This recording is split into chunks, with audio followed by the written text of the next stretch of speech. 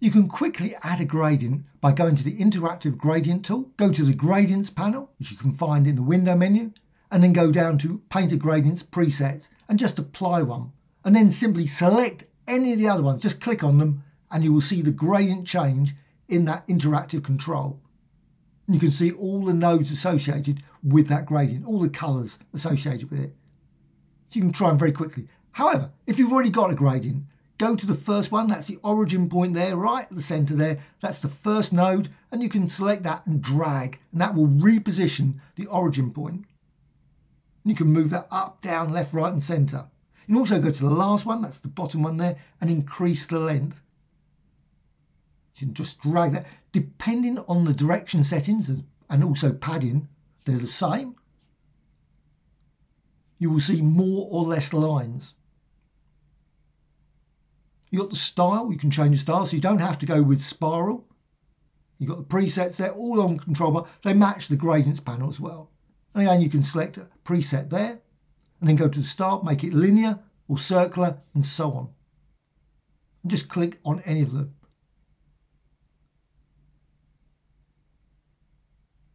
You can also go to padding, which is listed as direction in the gradients.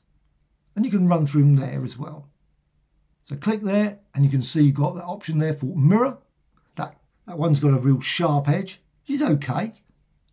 Click that one, which is a singular gradient. Or you can go for the first one, which creates a lovely smooth gradient. And you can do much the same in the direction field over in the gradients panel. Just run through them and you can see the different gradients. One will reverse the gradient as well. And again, you can still continue to modify the origin point as well as the end point.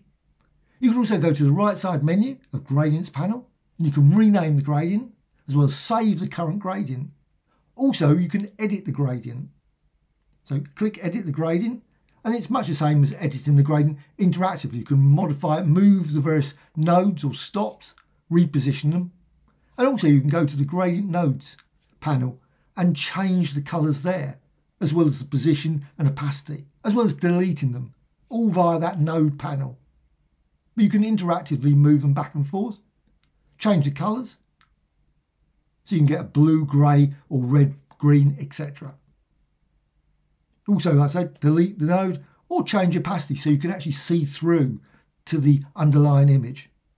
Or increase it to 100% so you can't see the underlying image unless you change the blend mode. And this is the point of saving the gradient. So you might create this great, wonderful gradient, and then, of course, you want to save it. And you can do that via the right side menu and save gradient. But you can also edit the gradient. The edit gradient is slightly different. I'll commit, that will commit that gradient. But it is slightly different from the previous interactive editor. You can still move the various nodes around. You can change the colours, so you can go and change it to red. But you will also notice you've got other options such as colour ramp as well. You can also delete the node and move it around. But at the top, along the top of the bar, you've got some additional options. You can also add by just double clicking at any point along that line. And if each time you add that node, you will see you get more and more entries along the top. Just select one of those. And as soon as you do that, you will see the colour blend method. By default, it's RGB for all of them. They're all independent. So each one you click of those ones along the top. And also by that way of just selecting it, going for clockwise or counterclockwise, you will see you will end up with getting, instead of RGB, you'll get the flow of colours all the way through, back again to the start, or going the other way. So you can get lovely rainbow designs very quickly using that approach. Again, you can select any of them. Also, you've got colour ramp. You can deselect that. Weirdly, you have to select one of the entries and then go back to it. You can deselect it or select it again, and you can change the spread of the colours. Weirdly, it seems to affect only one node, even though it says all nodes. Click OK. And then you can apply it again, and you can see now you've got a very different gradient than before. And you can change it, so you don't have to have it that one circular. Go for radial or spiral, and you can see the result of that. And of course, you can decrease the length.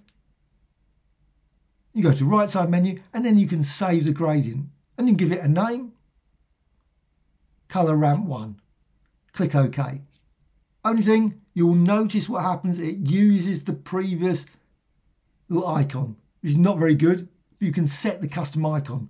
I'm not going to do that because, well, again, it's asking about committing the gradient. Yes, you have to search for a file. Doesn't take it from the image itself, which is a pity. And you can apply another gradient just by selecting in the presets. Also, you've got the option here for merge mode. So you can change it with that created and selected. You can just go through those merge modes, multiply, difference, and you can create a variety of different colourful designs. And you've still got access to the nodes. You can still modify the length, as well as the origin point as well. And you can combine 3, 4, 10 different gradients. You can also change opacity so you can see more or less of the... Also, you can click the action at the top there, commit the gradient, though quite often it just pops up and says commit gradient anyway. Once you've done that, you can now apply another gradient and you can see the effect of applying it, of course with difference, but you can apply it with overlay or any other blend mode or merge mode as it says. And again, commit that and then apply another one again. Also, you can go to effects and maybe go for focus and glass distortion. So you can modify your gradient, create various effects such as that, using glass distortion, change the amount and variance to create really warped watercolour distorted designs. Painter's got a few other features as well. Got that, apply a screen there, I can just apply that. You can also go to Express Paint. You've got there Express Paint, and that adds some additional, but not many unfortunately, options for jittery strokes. So when you apply your gradient, if you select one of those, it will then apply that effect listed.